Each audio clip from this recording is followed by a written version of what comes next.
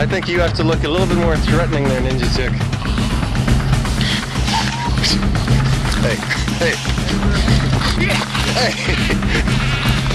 Hey! Okay, that's good. It seems ridiculous to me. Academy for the world? What does that mean? Superfoods. Yeah. I don't make sense in the morning, and I don't have to. Dollars come later in the day.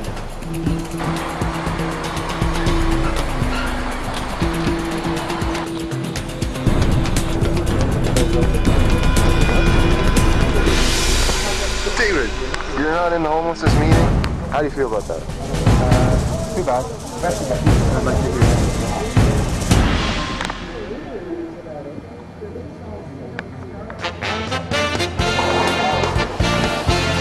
Filming? The one is coming. He will show us the way. Even in the depths of death, he will march onward to lead the people to where they need to be. Excuse me, everybody, he has something to say. Information. There's one who will come. Even though he is injured, he will come to bring the message. He will be there soon. Go.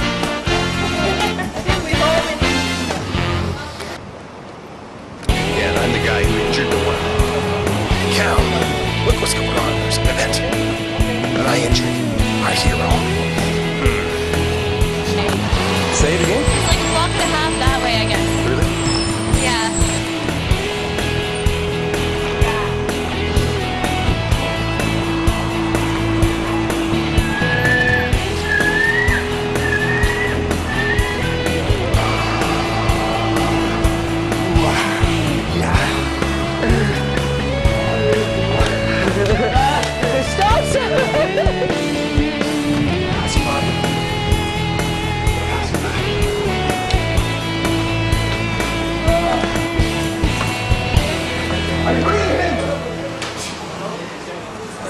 You're supposed to save the day. By doing what? I don't know. You gotta make it up. We got it. We had to get here at 6. Apparently they filled up all their seats. Like, wow.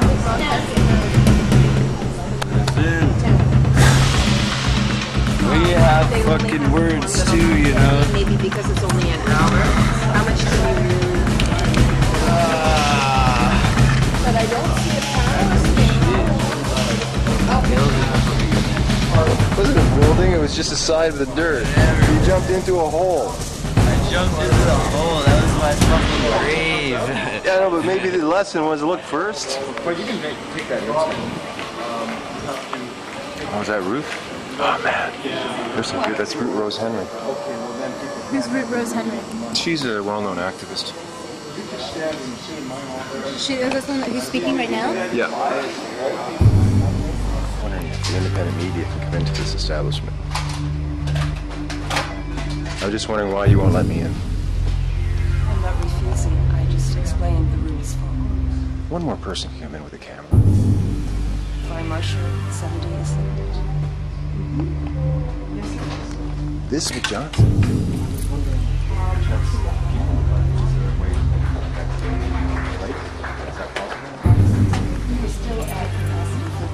Yeah, I know, but if someone comes out for life. Do you understand who this man is? He was the guy who was in jail for what they're talking about. He's the guy who has the biggest voice there is. Why do you let a little rule stop him from being heard at the most important... Oh no, it's cool. No, but that's just a rule. Cheers.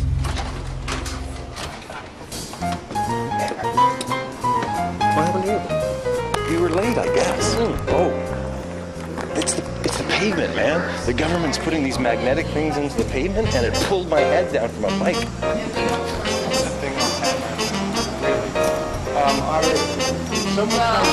That's irrelevant as far as I'm concerned. It's not a homeless issue. The homeless issue, we need to provide affordable housing. We need more of it.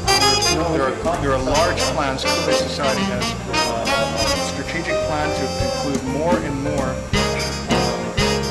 subsidized housing for people who are not families. Okay, there are people who have children that there's lots of resources for affordable housing. Me being one of them, I started in CRD for affordable housing as a single parent. I'm still there. I pay 1/3 of my income. And you were telling me that you were paying 90% of my income is goes to housing. Okay, this is not fair because So as you get more and more, as your resources increase because of your ability to earn, you merely have to just pay a larger percentage to the. to a point where it does not. To a point where it does not become worth it. This isn't really that interesting. Let me in. Let me in.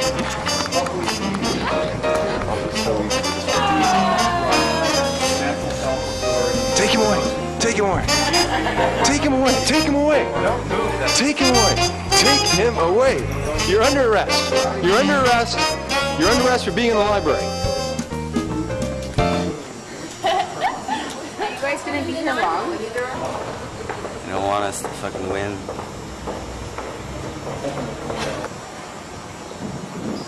I'm on paper. I'm not when I've got a mic in my face. What do you think about this, David? Good to see you.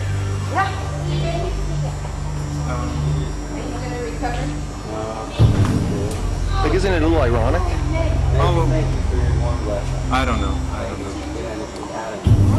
A lot of people who want to do something except take the last real step and actually do something. So the concern is there, which is good. Do you have an answer to the last step? I think they're trumping it here. Prioritize doing what's right above Adam will tell you what's conventional. just leave 15 minutes on. Yeah, well, essentially, Prioritize, just going to hear you prioritize. yeah, well, the courts right now, their mandate is to avoid anarchy at all costs. It's like they'll ignore justice, obviously and blatantly, if it means not letting a tent city happen. We should go to Whole Foods. Someone checked. We should go to A tent city. A tent city? Yeah. Well, a ruling saying that it's unlawful to arrest people for sleeping in public access. Just a general raising of awareness. Tent city went well for a while last fall, didn't it? Yeah. Well, that's the thing. They have the police. The only reason tent cities don't work is because the police come in and instigate it. If it was given a chance, well, they would see how much, you know, the protesters and hippies and street punks and the meth kids actually all fall in love with the idea of a home. And, well, you have an example of working anarchy, which is dealing with each moment as it comes, and it works. And that they're so adamant against a tent city and then talk so much about how much we need affordable housing when a tent city works for free. Just reveals the mafia nature of the city. It's just and the crown, yeah. When I follow your logic, I realize that there's This is important, your perspective. well, where's this going? On the web. Oh no, I'm on the web. You're allowed to. Jacket. You're allowed to state discomfort. Anyway, I'm just recognizing what you're saying, and I have to say that I'm afraid that they're afraid that if we all went out and lived in the woods, they'd have no control over us. Well, you know, and I think, you know, they don't even know it themselves that that's what they're doing. But it's like the bottom here is very desirable. I mean, I ride my bike. I just came back from camping. That's what middle-class people want to do too, you know. Yeah. Well, that's I've worked every day of my life, and I've always been at home, so I can't relate what you're saying.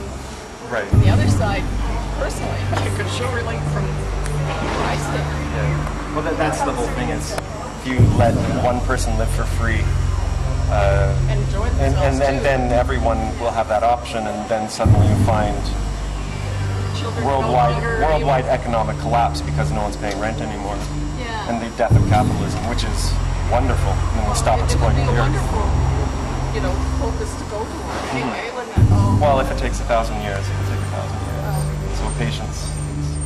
Shots of why you have a very stern face, Mr. Cameraman. It's the apprentice. pressure of the system. It's been on Captain Sweet's shoulder, and it's hitting my head, and it's bringing me to the acting bit. Those are definitely bruises. To the ground. Everybody's getting injured. Who's next?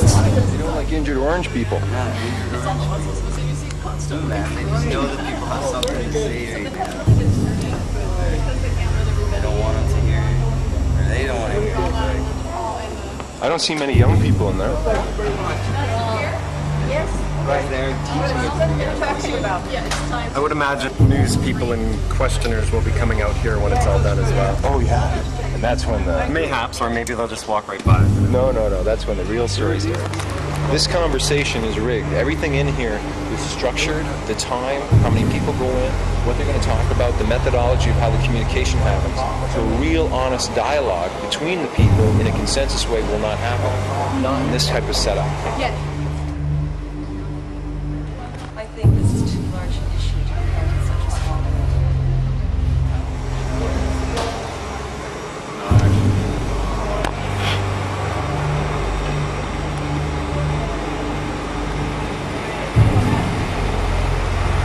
It's like, this conversation is rigged. Everything in here is structured, the time, how many people go in, what they're going to talk about, the methodology of how the communication happens. So a real honest dialogue between the people in a consensus way will not happen. Not in this type of setup. Yeah. I think it's rigged, like, I don't know, it's just really fucking weird. Freedom of speech, I don't know, like, they're not going to be getting anything that's real or true, so it's like, I don't know, it's not really freedom of speech, it's not really like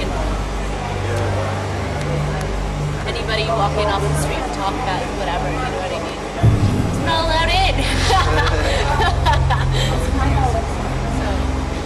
Yeah. Started his own web TV show. He's an action hero. He's an action hero. On his first mission, he sort of got injured. On his first mission. His first training mission. Not a very So good do we want to actor. edit that out? Can our action hero actually become vulnerability? I believe there is. Is there something strong in vulnerability? I don't know, is there any difference in quality when you're filming through Oh, this? somebody else is coming out. Are they away from like the owners of the outfits? I mean, Victoria, this is a big industry, multi-billion-dollar industry. But I think it is a bit of a band-aid scam because people go to these things. It's like a prison system extension. You know, it's connected to the criminalization of poverty, and the poor are not criminals. They haven't done nothing that is against the law, and no fixed address is not a crime. But it's treated like a crime. We're talking about homeless here. That's I right. wanted to just have a response to something. We have quite a lot of people. One question, so I'll be quick there to finish up. I think it's more important to just leave us alone. The Downtown Victoria Business Association is awesome. You guys have programs. You're not as hardcore fascists as it may seem, because you have lots of programs that do help the poor. I mean, the Clean and Safe program, I just want to say that's an awesome program. And that's, well, the problem is going to get worse before it gets better. The way the real estate market is, it's going to get worse. Oh, yeah. Thank you very much. Well, Rick, I just wanted to get John Becker to you. Well, there's a lot of stuff there. I'm unaware of a massive police crackdown on homeless, so I'm not responsible for what is actually reported in the media. I can assure you that there was no secret plan devised in the dungeons of the police building to go out and accost the homeless and handcuff them and carry them out of town, as was suggested. We do have to respond to complaints. People have to open up their businesses and move through on the sidewalks, and sometimes, unfortunate as it may be, police are the only alternative to getting through that on a temporary basis. I think from some aspects of this debate here, you can see the vice the police are caught in this situation. On the one hand, we have strong and important advocacy about not criminalizing the homeless, and on the other hand, we have business owners and property owners screaming at us to do something. So I come back, try and focus a bit on what got us started on this project, and that was to try and provide a temporary solution, try and help out some people, try and remove some of the most manifest problems that are occurring right now, move right now rather than bureaucratizing and trying to work through an endless stream of administrative problems to deal with the issue, and try and do something right away. And while I have the mic here, can I just say that while we all want to blame various levels of government, I have to say that no one, particularly in terms of this region, does more than the city of Victoria to try and alleviate this problem. In terms of the region, in terms of the other municipalities, in terms of the people, the councillors and the bureaucrats who work with us on this and other issues, people who work their guts out at City Hall trying to solve this problem. Not perfect, but before you cast blame on the city of Victoria, please take a look around the region and ask what other people are doing, because this is part of their downtown too. Basically what I'm saying is the city of Victoria is in this one on its own, and I just want to commend the bureaucrats at City Hall and the councillors who are helping us. Those people are working their guts out with us trying to solve this problem. Thank you very much. Something there on that, just to reinforce to it. I think you're wrong. Excuse me. I think he's right. You know what? Allow people to finish their comments, okay? Please. But you structure this conversation. I did. Okay. Everything's structured by your rules. This whole place is structured by your rules. The whole conversation is structured. Discourse here without people yelling at each other. That's what we're trying to do. Hey! That's my rule. Okay, that's my rule. Okay? Thanks, Paul. I'd like to chorus what John has said. You know, the burden of... This is a city hall, yeah? Sir, you know what, sir? If I was the security man, or if I was Paul, I'd be asking for your removal right now because you have interrupted, I would say, virtually every speaker this morning. This is a forum where every voice counts. Now, I've just jumped in here to say 45 seconds worth, and I would ask you just to wait. And if you want to speak to me later, I'll tell you I'd what. be delighted. I'll volunteer to leave. Excuse me. Enough. Okay? We've been very patient with you, but no more interrupting. Please. Hey, I'm leaving, okay? Thank you. Thank you very much. Now, back to you, Ken. All I wanted to really say was the fact that a population of 350,000 people is being shouldered by a population of 77,000 people. John is right on the money. And it really raises that whole question of what we talked about earlier, working more effectively. We have got to combine our services. The other pillar of our community, right side by side with our city council, city administration, is our police force. They have got the highest, probably the top 3 highest workloads per capita in our country. If we could find the means of better orchestrating our political system, where we seem to have 13 fiefdoms instead of one truly vibrant and effective municipality, some of these challenges that we currently face would be addressed, and they'd be addressed effectively without these types of blow-ups. Thank you very much. Now, we've got a little time problem. We have to get out of the room by 11. We're going to have to wrap. Okay, I would just like to hit home a few points that have already been addressed, but I'm not sure that people living in the middle class have exactly heard them. I'm a retired nurse and I work with the Disabled Rights Alliance. My name's Sue Allen. One of the things that I've noticed since falling through the cracks and into poverty myself because of a disability is how much closer that's put me to needing mental health services, between the stress of poverty, the stress of living in crises housing all the time where everybody around you is in poverty and many of those people have cross addictions, and the poor nutrition. I thank the churches very much for what they've attempted to do to supplement people's nutrition, but the government seems to have made it their primary responsibility to feed people, and you can't feed people well with macaroni and margarine. Now, one of the things that I've seen consistently since falling into poverty is that for many people who aren't exactly living on the street, 2/3 or more of our incomes is going towards shelter. This is totally unacceptable. Now, there was a time in this province when there were such things as sliding subsidies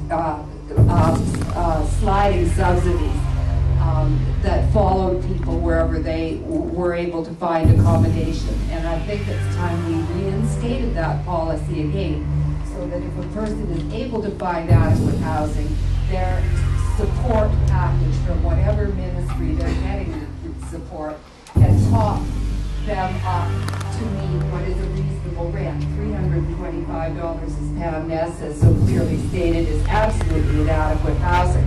On the other hand, with an extra $200 of a floating subsidy, a person might be able to house themselves, maybe even out in Colwood, away from the downtown. Yeah! Thank you very much. Excellent! Thank you, sir. We have time for just one more. He's the Spencer Victoria City Councilor. Right now. Okay, yes. No, you, sir. Yeah, I want to hear from you. Good morning, Dean Ford, Councillor of the City of Victoria. In summary, what I think we're hearing today, what we need is we need both a compassionate and sustainable solution. And what the final piece I want to say is, what we need now is to commit ourselves to action. We've had a lot of talk, we've come at this from many different angles.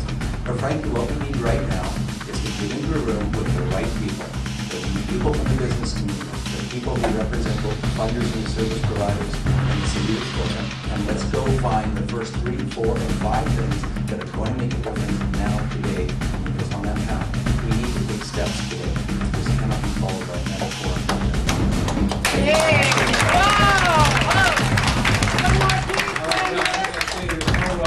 There's something called Dean's Talk. I'd like to go to our panelists. I'd like the idea for one solution for this, one that you think would work and would work in the foreseeable future. Well, I mean, it's complex, but you've given me some parameters there. What I would like to do is create a more permanent facility to house the chronic or the immediate problem, and at least relieve police officers who have to interact with those not in a criminal way, and bring another solution to it. Free up police officers to do the job they're supposed to be doing. Thank you. Ken? More housing as well as addressing those addictions. Alan? Let's see additional addictions beds in Victoria, as well as link through the hospital for health professionals to reach out and follow people with multiple illnesses. Well, thank you all very much. I apologize for a time constraint because clearly we could go on all afternoon. I do appreciate the comment of the lady who said a bigger venue next time. We knew almost as soon as this began that this venue was going to be too small, and we said, "Oh, we're going to get sure it was." So we do apologize. We do apologize that people were inside. It wasn't. Yeah, exactly. You know, but we didn't think it was going to draw a crowd of 100 or more. Start thinking. But we'll think about it the next time. Thank you, exactly. Thank you very much. So the next time we'll rent the convention center. Anyway, thank you one all for coming today. I really appreciate your input. And it's been wonderful. Listen in on Monday afternoon night. We're at 90.5 FM. And thanks so much.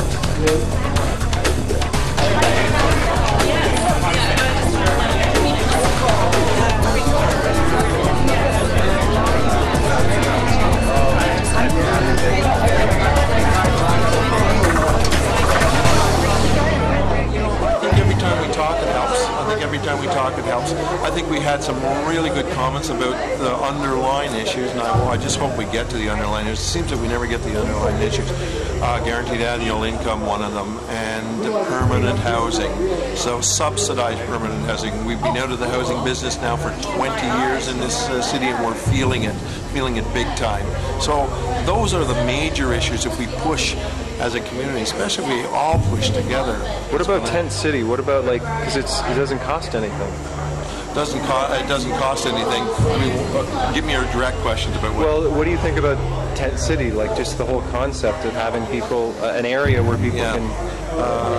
My experience in Tent City is every time that I've been involved in setting them up, and I've set up a few of them, helped set up a few of them, there's always been violence and taking empathy without any supervision at all, and there's a lot of people around, so I worry about that. For a while I was letting people sleep at the open door, and a guy takes a cement block and drops it on somebody's head, you know, so those issues there, I want to create safe housing, not just housing where my family are in danger, and sometimes from one another. Yeah. Okay, thanks. So your time's columnist? Yes, I am. Are you trying to find out who we are? Yeah. We're an alternative media. Are you? Doing what? We're doing web TV. Where's it going to air? The theverysecretplan.com. Well, I'm being very forthright with you. Why aren't you being forthright with me? Well, I'm being very forthright with you. Why aren't you being forthright with me? No, I'm serious. It's called theverysecretplan.com. Oh, okay. So what do you think of the meeting? Well, we were locked outside for most of it, so it wasn't really an open forum, you know. I didn't really, I don't know. Didn't get there early enough? well, because he got injured. Oh, yeah. He's our action hero. But he was in the middle of doing his action stunts and he got action hurt. When's it going to air? Probably within a couple days. We're doing, do you know the David Johnson story? Yeah, oh yeah. We were covering that on Web TV. So we're looking at creating an alternative media through this incredible interface system. And we have a place called DreamSpace. Have you heard of DreamSpace? You have? Really? What did you hear? Just that it exists. You know, not and what very is it? much. Reputation spreading, all right. Perfect! What's your name?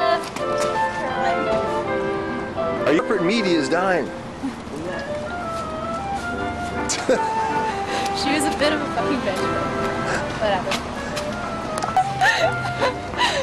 It's okay. She needs to know that. Maybe then she'll change.